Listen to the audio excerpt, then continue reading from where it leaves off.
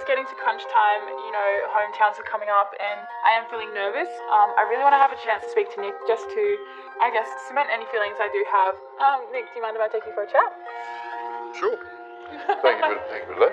It was awesome. This is the last uninterrupted time at the end of the day before Nick makes his decision on hometowns. So I have a surprise for Nick tonight. Oh, look it.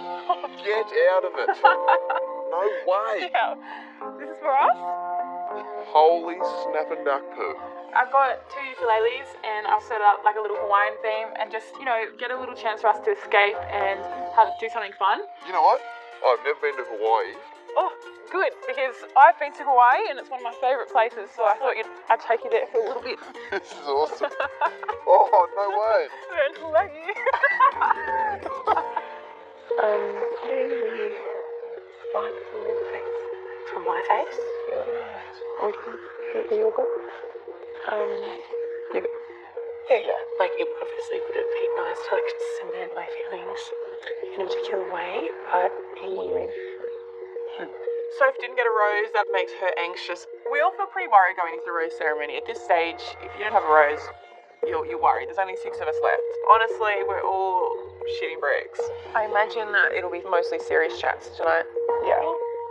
When I met Cass for the first time, look at that smile, damn, she's fine. When I met Nick for the first time, he's a honey, and damn, he's a honey.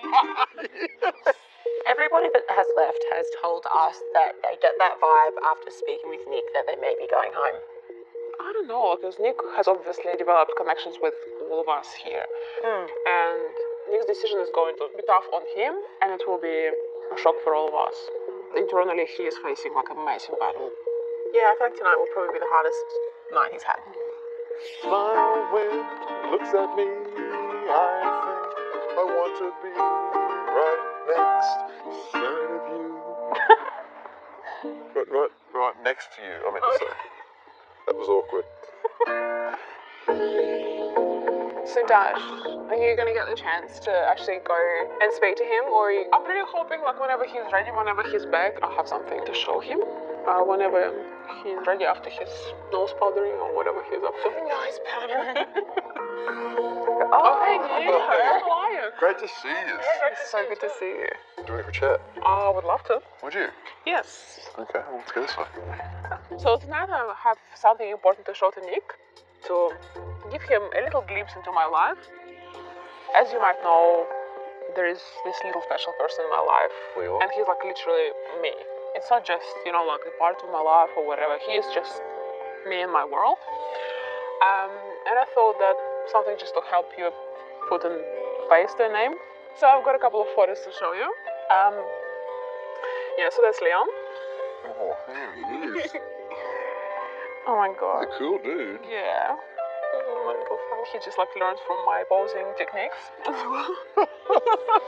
Honestly, he's just my little shame. He just copies everything I do.